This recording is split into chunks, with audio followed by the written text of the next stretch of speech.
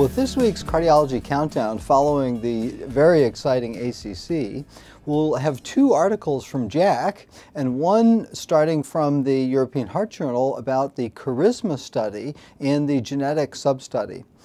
The investigators, including Deepak Bhatt, looked at the 2C19 polymorphisms which influence clopidogrel metabolism to see whether they were related to outcomes in a stable outpatient group of patients with coronary disease or multiple risk factors.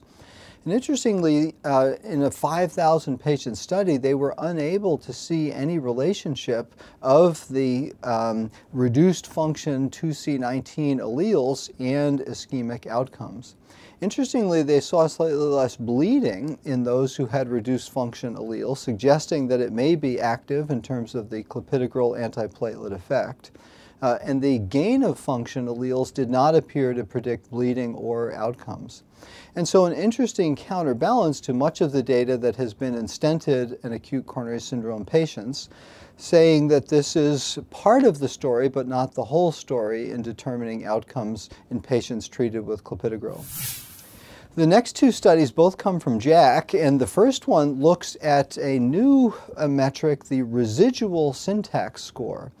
This is a publication from the Acuity trial where they looked at the unrevascularized territory and calculated the syntax score post-PCI. And seemingly clearly based on pathophysiology, the more and the higher this residual syntax score, the worse outcomes were seen at 30 days and 1 year.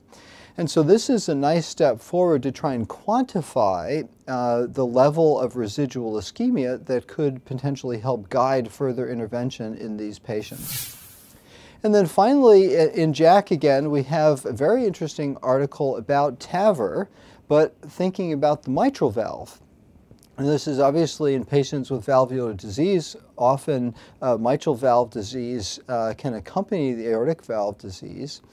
And so they looked at patients with moderate or severe mitral regurgitation compared to those without or with mild MR, and found that outcomes were worse if you had significant mitral disease. But following TAVR, more than half of the patients had improvement in their mitral regurgitation.